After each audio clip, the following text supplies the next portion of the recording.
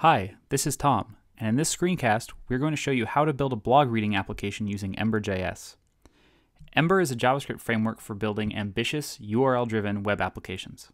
And the app in particular that we're going to build, you can see up here at the top, has an About page. It has a list of all the blog posts available. And when you click on one of these posts, you can see it displays it over here on the right-hand side without removing it from the left-hand side, without removing this list. And if we want to make an edit to one of these blog posts, we can just click this edit button, and you can see that as we type, the blog post changes below automatically. So the first thing we're going to do to get started is go to the Ember.js website and download the starter kit. The starter kit is a zip file that contains all the HTML and JavaScript that you'll need to get started. We're also going to go to the Chrome Web Store and search for the Ember Inspector. The Ember Inspector is an extension for Chrome's developer tools that allows you to both understand and debug your Ember applications.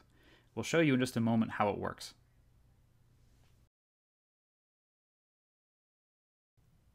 Now that we've downloaded and unzipped the starter kit, let's open it up in our favorite editor.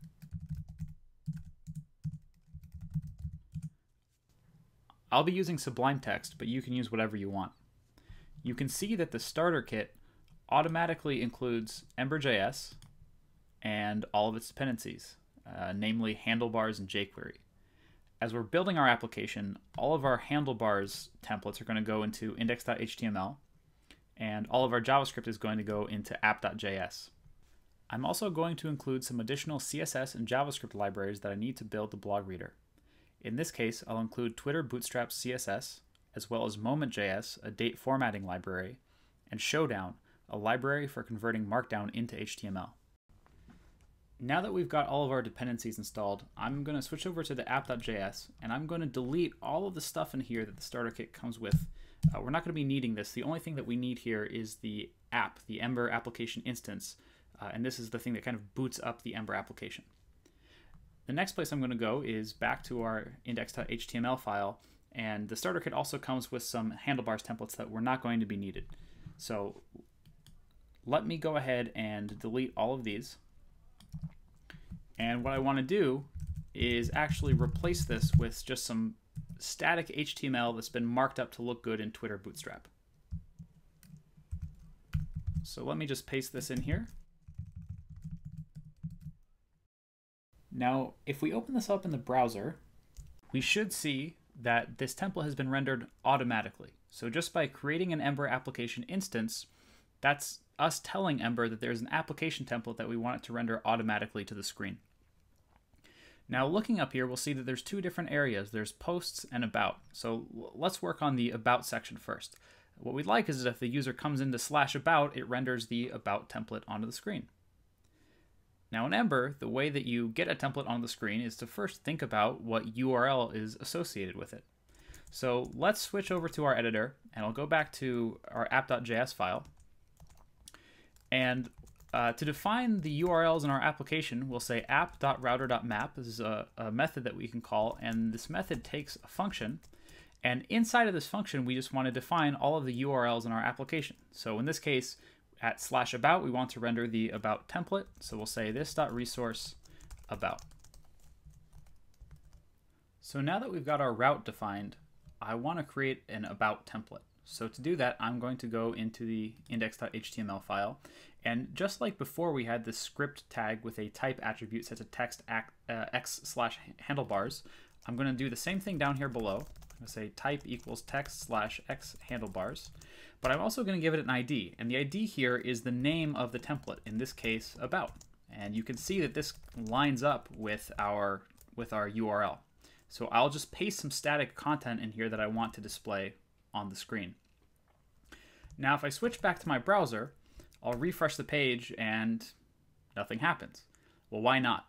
Well, obviously we haven't visited /about yet, so the browser doesn't know what to render. So let's come up here to the URL bar, and I'll type hash, because we're using hash bangs. We'll say /about, hit return, still nothing's happening. Why not? Well, the reason for this is that we haven't put what's called an outlet into our application template. So remember that the application template is the template that's rendered on screen. It's always visible to the user. But what we need to do is put in an outlet, which is just a placeholder that gets filled in with the template associated with the URL. So we'll just use the outlet helper to tell Ember this is where templates get rendered when the URL changes. So let's save that and go back to our browser and refresh. And now you can see the static content that we have is being rendered into the application template. Now let's take a look at what this application looks like using the Ember inspector. So if I open the developer tools, I'll hit Command-Option-J on my Mac. This will bring up the developer tools. If you click on Ember, you can see that says no Ember application detected, but we've obviously got an Ember application here. And the reason is that Chrome has much stricter security settings when you're loading files off the local hard disk. So you can see that we're using the file protocol here. So what I'm going to do is open my Chrome preferences and go to extensions.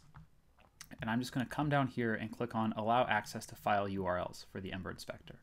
So let me close this tab now. And if we refresh the page, you can see that it's now detecting our Ember application.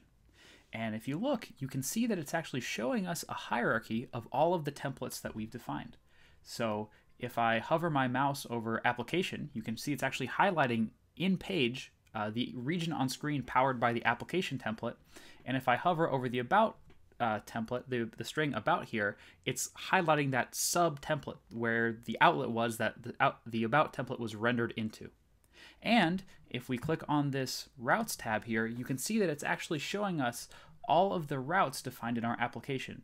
In particular, you can see that we've defined the about route, so the URL for that is /about, and that's showing the about template. You can also see that there's this kind of implicit route which matches just /. This is what we call the index route. Now, it's probably not a tenable long-term strategy to have our users be typing in the URL manually in the address bar of their browsers. It would be nice if, when they clicked on these links, you could get back and forth, but these are actually just stubs right now. So the next step is just turn these into real links. So let me switch back to our code editor. Just real quick, I'm going to make a resource. I'm going to make a URL for posts. And this is just a placeholder. We'll fill this in with a template later. Now I'm going to switch over to index.html. And what I'm going to do is I'm going to replace these stubbed out A tags with the handlebars helper linked to, and this is what we call a block helper. So this needs an opening helper and a closing helper, or a tag, may be one way to think about it. And then I'll just do the same thing here for this second link. So link to about, and then I'll also just close this handlebars helper. So now if we switch back to our browser and refresh the page, you'll see that not only is there an about route, there's also now a post route. So let me close this. And if we click on about, you can see that this now links to the about route. And if I click on post, this will also link to the post template if we had one defined. So there are a few things to note here. The first is that as we move between these links, you can see that it's actually keeping the URL up to date for us automatically. We're not writing the code to do that. That just happens automatically. And if we were to switch back to our CSS, and if we were to add a class of active, we'll just make this font weight bold. You can see now if I refresh the page, every link using the link to helper gets this active class name applied to it. So it's very easy to add styling to indicate whatever the currently active route is. So far, everything we've done has been pretty static. What we'd like to do now is, if we click on this post link, what we'd like to happen is to see a dynamically generated list of all of the posts available, and we really want that to be backed by some kind of JSON object. So let's take a slight diversion here and just understand that in Ember, a template is always backed by a model. Now, usually that model is some kind of JSON that comes in from a server, but it can really be anything. And the cool thing about Ember is that when that underlying model changes, the template will actually automatically update itself. You don't need to write any code that says go into the DOM and make sure it matches the new reality. That sort of thing just happens for you automatically. Now that we understand that templates are backed by models, we know that we have two tasks. The first is to create a post template, and the second task is to specify which model should back that template. So let's go ahead and define the template first. So I'm going to come into our index.html file here, and I'm going to just paste in a template that I've prepared already. So a couple things to call out. The first is, remember that its type attribute is text/x-handlebars, and we've given it the ID of posts. That means that when you visit the /posts URL, it's going to render this template. The next thing is that we are using some handlebars helpers inside of here to dynamically power this HTML. So in particular, we're using the #each helper, which basically says, take the content inside of it And if your backing model is an array, repeat the snippet once for each item inside of that array. Now that we've got the template set up, let's switch back over to our app.js. And the first thing I'm going to do is just bring over some fixture data that I've got. We're not plugging this into a real server, so I'm just going to use some fake data for right now. I'll paste this in at the bottom of the file. So you can see that this is just a variable called posts.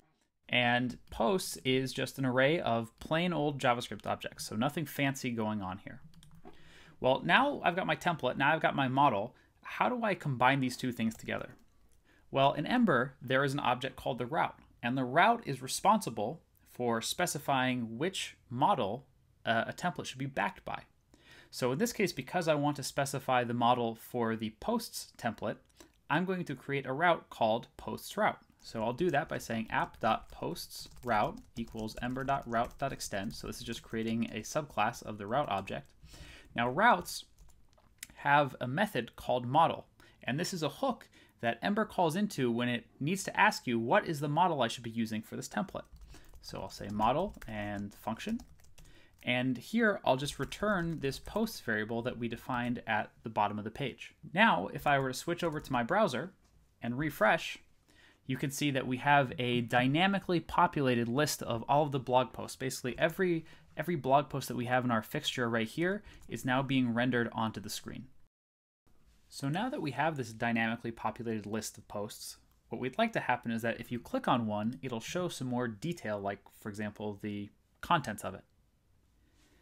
Now we know that in Ember, if you want to show a template, you need to think about the URL. So let's switch back to our app.js file.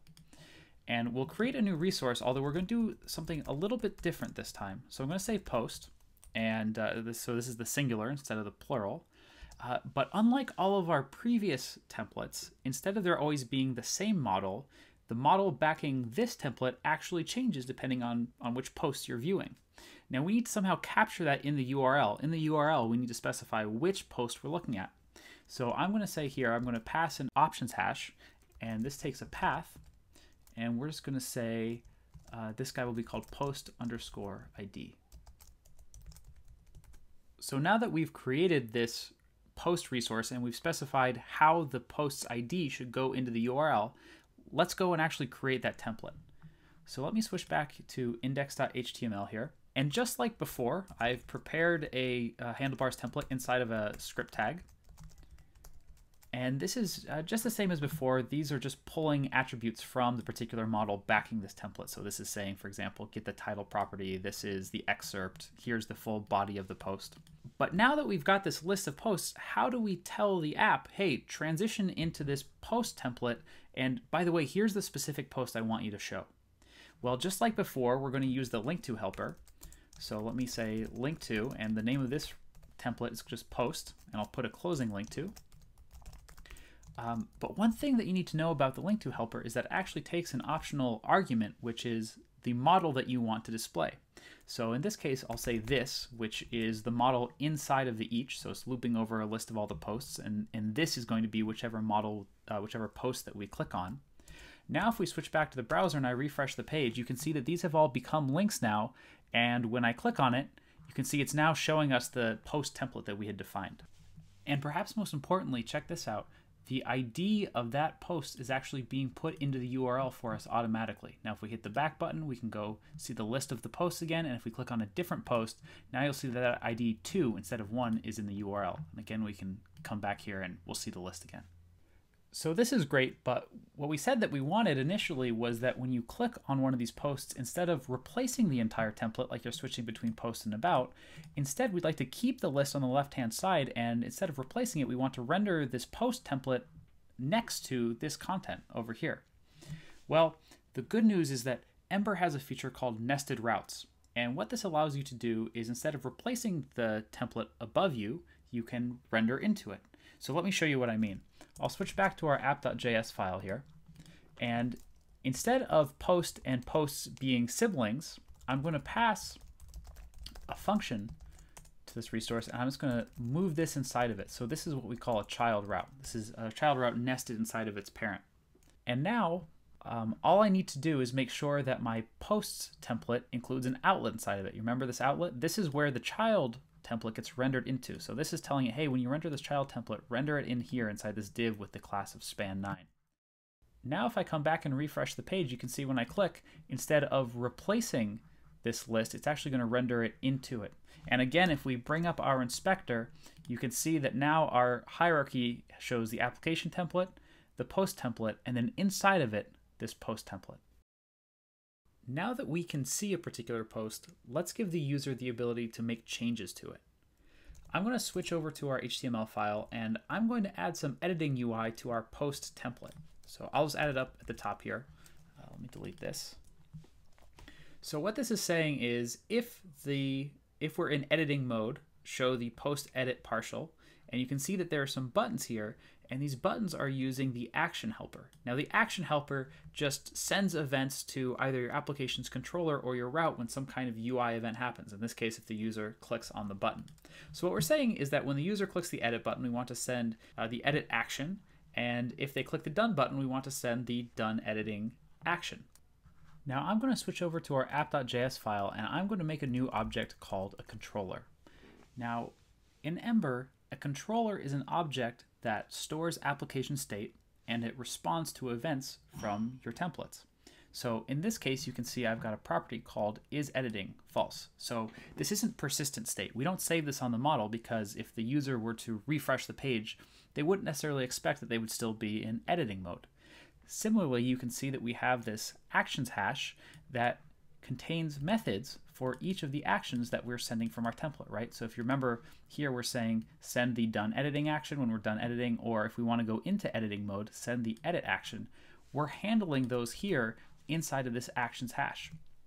And if we look at the implementation, you can see inside of the edit action, we're just flipping this Boolean flag from false to true. And then in done editing, we go back. So now all we need to do is go back to our template, and you can see that we are including another template by using the partial helper. So this partial is called post/edit. So this is just a mechanism for breaking up your templates if they start to get a little bit big. So I'm going to paste that template in here. Now you can see that this is just a little bit of an editing UI. So this is creating a bound input tag. It's binding it to the model's title property. There's another one similar for excerpt. And then finally, there's a text area for editing the body.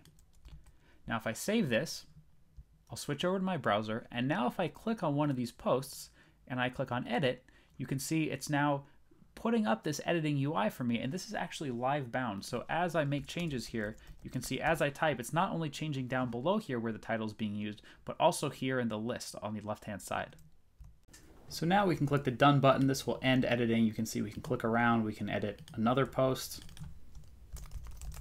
But I'm noticing a problem with this application. And the problem is that if I click the reload button, you can see that the application breaks. And the reason that it breaks is that when you refresh the page, it throws away everything, including those JavaScript objects that were backing the template. So of course, what the application needs to do is reconstruct those models from the URL.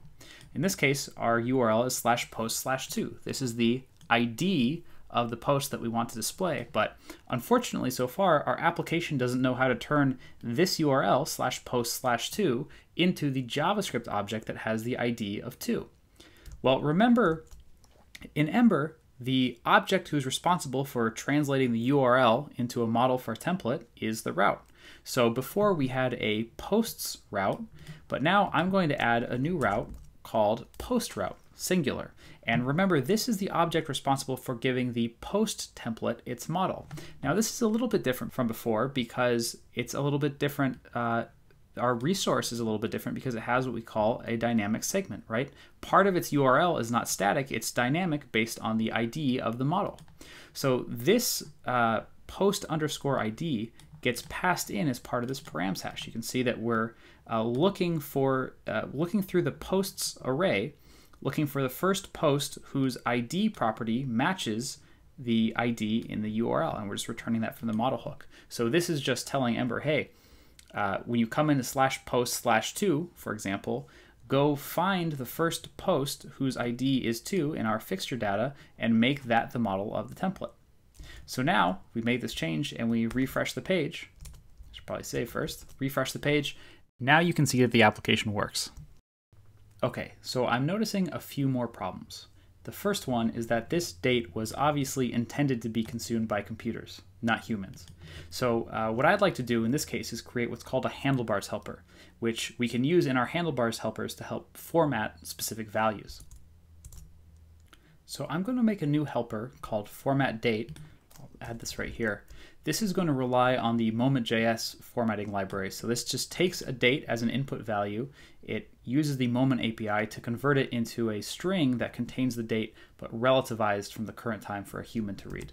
So now that I've created this format date handlebars helper, I can just go back to my handlebars templates, and wherever I have a value, I can just put the name of the helper right before it. So in this case, I have the format date helper. I'm just going to insert that right before this date property.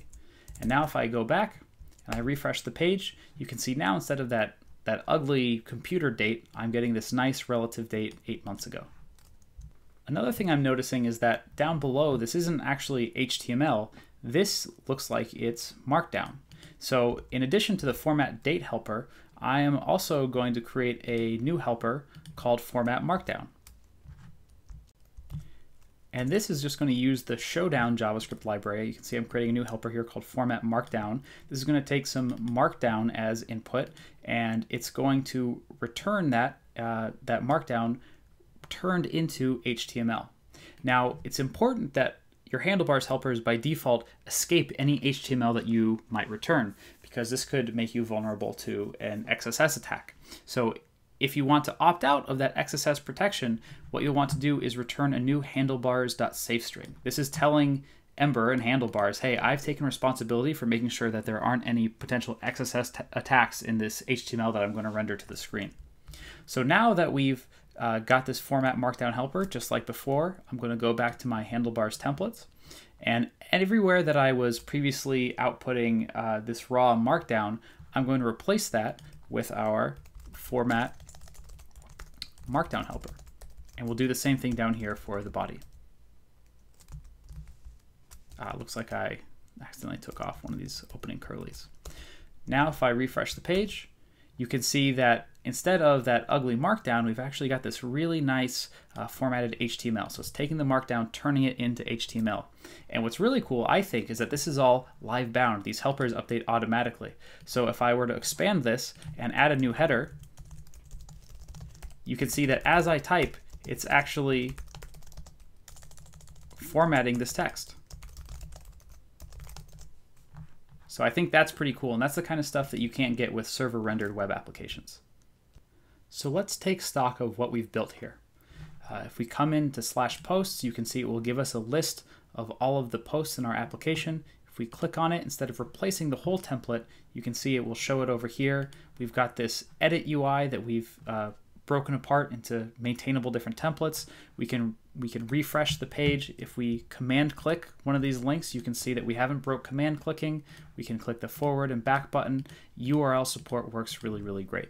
So this is a pretty cool app, and I think if we switch back to our editor, you'll see we've only written this is 44 lines of code, including whitespace, which is not bad. I'm not counting the fixtures here, but application code is under 50 lines of code, and I think for what we've built, that's quite impressive. There is one last thing that I want to show you that I think is pretty cool. So far we've been using fixture data. I actually have a JSON API that I use for my blog. So what I want to do is actually just remove this fixture data and replace it with a live JSON API actually pulling live over the network. So the first thing I'm going to do is just scroll to the bottom of this file, and I'm going to delete all of this fixture data that we had before. Save, so that's gone now.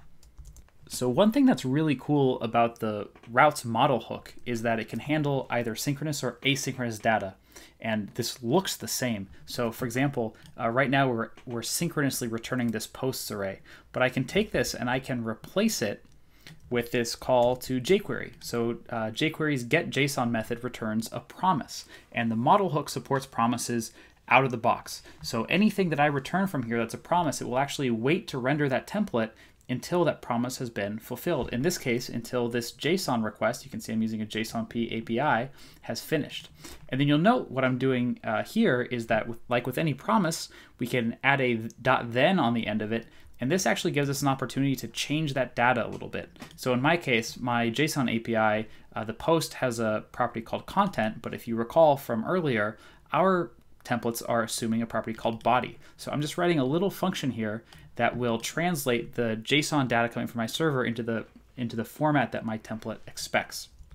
And I can do a similar thing here for the post route. So this is how to get a list of all of the posts. And then if we come in at, for example, /post/2, I'll paste this in. This is just a similar thing that's making a JSON request to my JSON API on my blog. And you can see that we're actually interpolating the ID of the post that we want to look up. And again, doing that same aliasing of the content property to body. So I'll save this and I'll switch over to my browser. And if we refresh the page, you can see that it's actually loading all of the blog posts from my blog using this JSON API. Now I can see that there's some HTML formatting here, so I'll switch over to my template and look for where the title is being used in this list. I can tell handlebars not to escape a property by putting it in triple curlies instead of just double. So I'll save and refresh. And now you can see these are being formatted exactly as before. I'll click on this. You can see it's actually displaying the post in line here. I can edit it as before. So I can like chop off this bit. I can say done. And you can see that it's formatting these dates correctly. You can see I don't blog very often. So 3 months ago, 7 months ago. And you can see that's actually putting the ID of the post into the URL automatically. So if I were to refresh the page, you can see that that exact same data comes up. I hope you've enjoyed learning about how to build apps using Ember.js. I think you'll be surprised to find out that as you build out these applications, it doesn't actually require dramatically more code. Every new feature is only just a little bit on top of what you had before, and it scales really nicely across teams too. So if you're interested, I would recommend that you check out the guides on the Ember website. We've got really in-depth guides that will help you become an Ember expert. And I'd also recommend that you check out the community section. This is a great way to get in touch with the community, find out how to join a meetup, get help on Stack Overflow. If you need anything, please join us in the IRC channel. We're happy to answer any questions that you might have. Thanks for watching.